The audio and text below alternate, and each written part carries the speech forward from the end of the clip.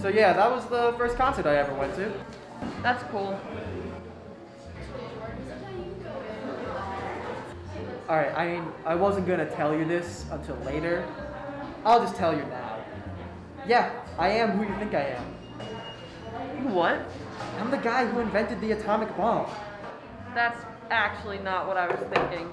What I was wondering was when my fucking penne alla vodka is gonna get here. Oh yeah, I mean, it is taking a long time.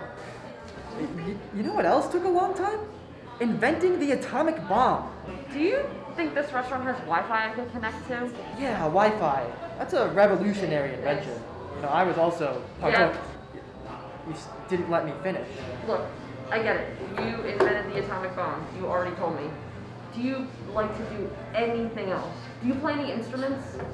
Yeah, I play an instrument. It's called splitting fucking atoms, and I'm incredible at it. Huh. My ex played an instrument. He played the saxophone. It's pretty dope. Your ex? Yeah, my ex, Bill Clinton. What? When did you date Bill Clinton? 7th grade? Is everybody okay over here? Yeah, we're good. This is super random, but we were talking in the back, and are you Herbert Hoover's Hooverville Helping Hand Scholarship recipient, Emily McCaffrey? Yep. Oh my god, I am like obsessed with you. You are so talented, I mean you inspire me. I invented the atomic bomb! Okay, are you also a Herbert Hoover Hooverville's Helping Hand Scholarship recipient?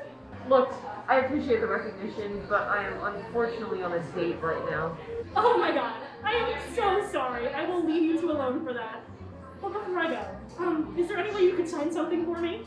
Sure, whatever. Oh my god. I can't believe this. This usually works.